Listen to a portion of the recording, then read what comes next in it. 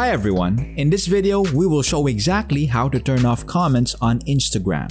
First, open the Instagram application. Now go to your profile. Open the post on which you want to disallow comments. Tap on the three dots right above your post. Here you can see the option of turn off comments. Comments on your post have been turned off. Now tap on the three horizontal lines on your top right.